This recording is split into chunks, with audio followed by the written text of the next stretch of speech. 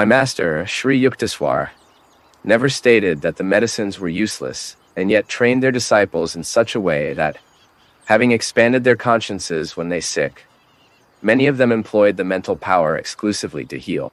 The master stated, "Wisdom is the supreme purifying therapy." There are individuals, both in the West and the East, who fanatically deny the existence of matter, even though they are dominated by consciousness, to the point of feeling faint when they are deprived of one of their usual foods. When we find ourselves in that state of fulfillment, in which body and mind, life and death, health and disease seem to us equally illusory phenomena, only then is we to say that we do not believe in the existence of matter.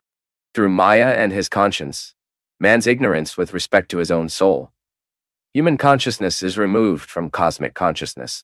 The human mind is subject to changes and limitations, but cosmic consciousness is free from every restriction and never committed to the experiences of duality. The experiences of life and death, health and disease, ephemeral pain and joys, etc., always reigns in the divine mind an unchanging perception of supreme happiness. The process of liberation of human consciousness develops through training through study statements, concentration, and meditation. This training teaches us how to retrain our attention from the vibrations of the rude body and the incessant fluctuations of thoughts and emotions, enabling us to perceive the most subtle and stable vibration of vital energy and the upper mental states.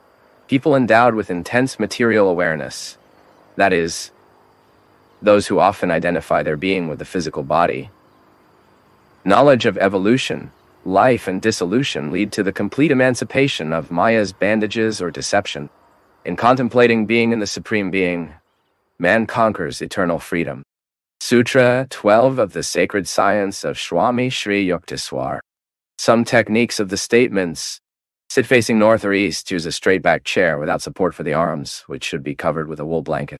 Haki and bulb, the posterior part of the neck, except if the specific instructions indicate something else.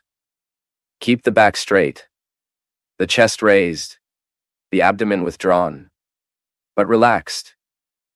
Inhale deeply, then exhaling and repeat it 3 times.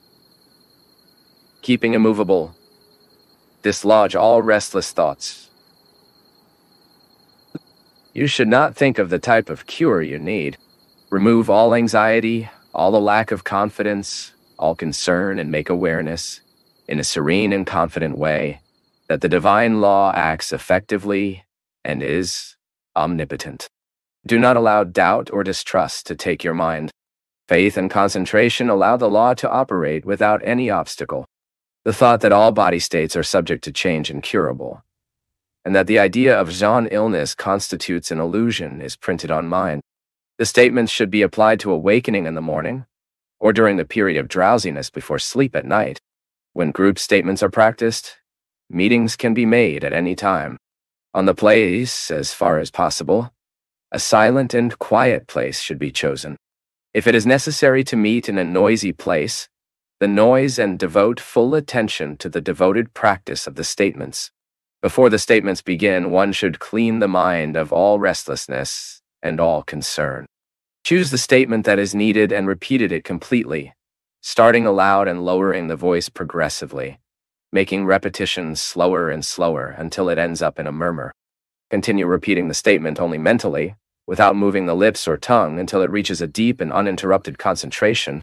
During this time, one should not fall into a state of numbness or drowsiness, but there must be a profound continuity of thought, flowing without interruption. Continuing with mental statement, deepening more and more, a sense of growing peace and happiness will emerge. During the state of profound concentration, our mental statements submerge in the subconscious stream, to return later to the sphere of consciousness, reinforced with the power to influence the conscious mind through the law of habit. In the period of practice in which a growing peace is experienced, your statements come deeper and deeper, penetrating in the kingdom of supraconscious.